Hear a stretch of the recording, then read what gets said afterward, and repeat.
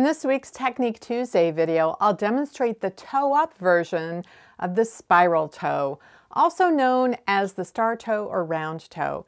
This is the reverse of the cuff down toe I demonstrated last week. I'll start with an overview of the construction, then demonstrate the process on the needles. I'll explain how to read your knitting as you knit the toe and how to recover from a common mistake so that you don't have to rip back. If you'd like to jump right to a specific point in the video, you can tap or mouse over the video playback area of your screen to reveal the chapter titles and starting points of each section.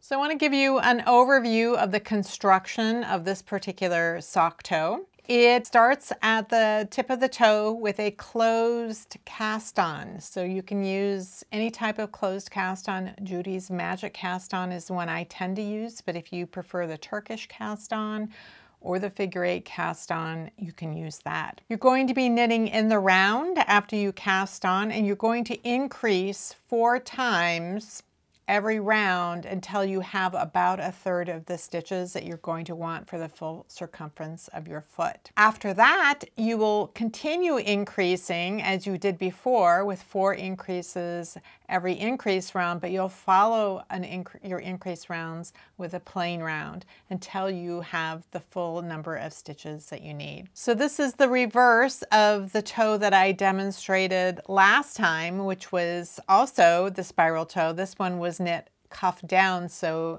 you decreased down to the end of the toe. This one will be increased up from the start of the toe. So we're only going to cast on 8 stitches altogether. We're going to, I'm using a single circular needle, and I'll be working in magic loop. If you prefer the 2 circulars method, or you prefer some other type of needle for working your socks in the round, you can do that. I think to get started, it's easier to do the cast on in the first few rounds using magic loop and then switching. But if you are comfortable starting out with double points or flexi flips or whatever you like, feel free to do that. So for Judy's Magic cast on, I need just a short tail in order to cast on a few stitches. Insert that between the 2 needles. That counts as my first cast on stitch.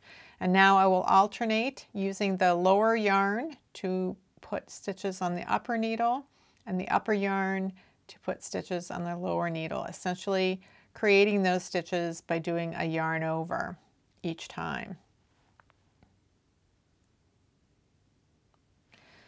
So I have my 8 stitches, and now I'm going to start working in the round.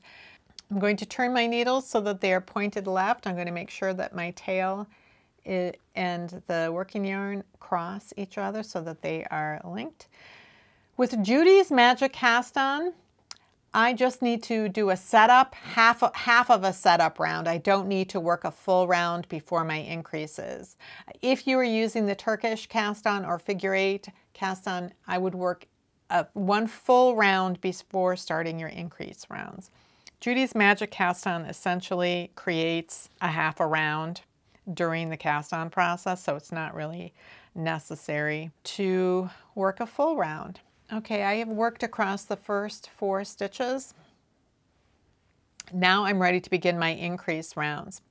We're going to do the increases by doing a yarn over, and then on the next round we will work the yarn over so that it twists, and it creates essentially a make 1 increase, but the result is a row after a make 1 increase that would be done by lifting the running thread. We're going to be doing 4 increases equally spaced, and we're going to do them using yarn overs. So if you hold the working yarn in your left hand, you can just bring your needle underneath that yarn. That is your yarn over. And then you can knit 2 stitches.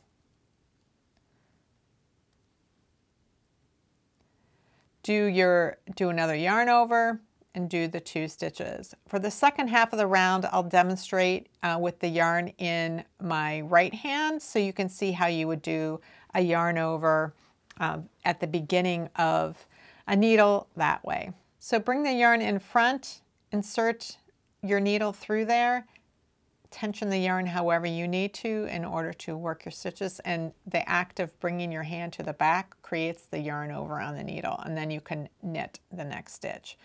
So you've got your yarn over, a knit stitch, another knit stitch, and now you're going to do a yarn over, and then you're going to knit 2 more stitches.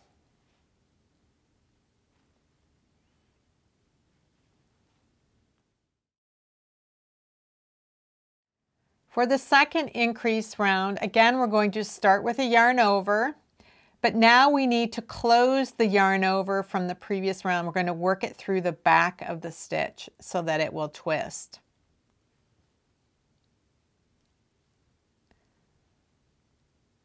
And then we work the next 2 stitches. We can see that here's that yarn over from the previous round. We're going to work a yarn over to create another new stitch, work this yarn over that's on the needle through the back so that it twists, and then knit the next 2 stitches. We're going to repeat that for the second half of the round. Start with a yarn over, work that previous yarn over through the back in order to close it, knit 2 stitches, yarn over, knit previous yarn over through the back, and knit the 2 stitches. So we should have 16 stitches on the needle. We should have 8 stitches on each half. 2, 4, 6, 8, 2, 4, 6, 8. So we do. At this point, I like to hang a marker from one side just so that I can keep track of where the beginning of the round is. We're going to do a yarn over, work the previous yarn over through the back, and then we have 3 stitches to knit before we get to the second yarn over.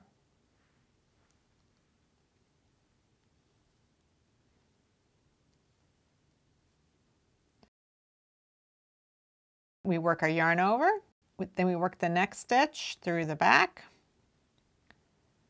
and work the remaining 3 stitches on the needle. Yarn over, knit this stitch through the back,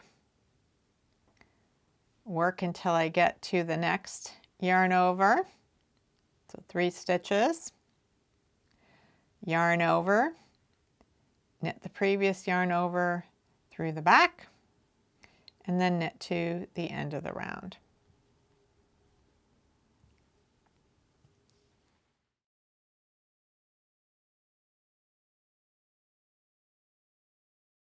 Once you have about 1/3 of the stitches that you need for your entire foot of your sock, then it's time to switch to working an increased round followed by a plain round.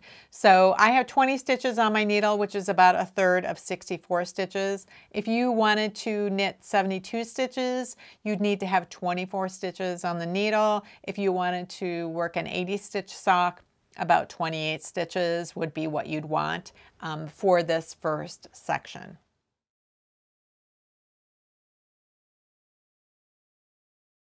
Now I'm going to work my first plain round. So I still have a yarn over on the needle that needs to be closed. So I will be working my yarn over through the back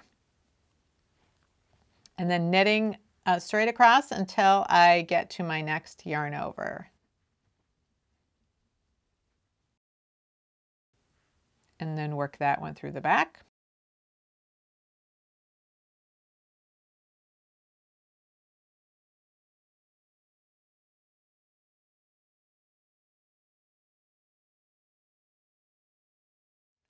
So now it's time to do another increase round. So we do our yarn over, but this stitch has already been worked through the back on the previous row, so we can just knit to the next location where we need to create our increase. So we're going to look for the telltale sign of here's a very straight line of knit stitches, and we can see that these stitches come out from it. So you look for that last column of straight stitches, And then you know it's time to create a yarn over. Again, I'm looking for that very straight column of stitches. That's my last one, and now it's time to do a yarn over.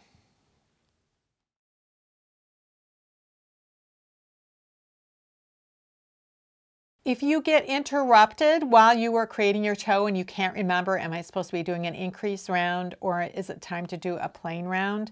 Look at the stitches on the needle. It's going to be a little harder to tell on this first stitch, but you can look at the stitches right here, and if you see that is not a crossed stitch there, that's a yarn over, hasn't been worked yet, you know that this is a plain round. So you're going to continue like this, alternating an increased round with a plain round until you have the full number of stitches you need on your needle. You're going to end with a plain round so that you can close up all of your yarn overs. And that way, as you transition into the foot of the sock, if you need to do some sort of a stitch pattern, all of the stitches on the needle will be regular stitches, none of them will be yarn overs. So I'm about to work my final plain round, and I want to show you what you can do if you discover when you were working a plain round that you had forgotten to do a yarn over in the previous round. So I'm working across here until I get to the point where that yarn over should be. There's that straight column there. What I can see under my needle is I have a twisted stitch and a plain stitch there, and I don't have my yarn over here. I'd forgotten to do it. So I can create it at this point and then work it. Let me get rid of the working yarn so you can see what I'm doing. So I'm going to take my left needle and I'm going to lift that strand. You can see it's lying on the needle, so it's lying to the left. I'm going to take my working needle and then just work it through the back so that when I actually work it, it will create that left twisting stitch. So you can make up for it if you have forgotten to do one of them and you discover it as you are working a plain round. Okay, so I have all 64 of the stitches that I want. I have worked all of my plain rounds, and so I don't have any yarn overs left on the needle, and I can transition into the foot of my sock. If you enjoy exploring sock knitting techniques, I have a playlist of all my sock videos right over here. If you'd like to focus your explorations on sock toes only, I have a playlist of sock toes down here. If you have any comments or questions about today's video or suggestions for videos you'd like to see in the future, you can leave those down in the comments below or join the discussion in my Ravelry group, Rox Rocks. Thanks for watching, and I'll see you next time.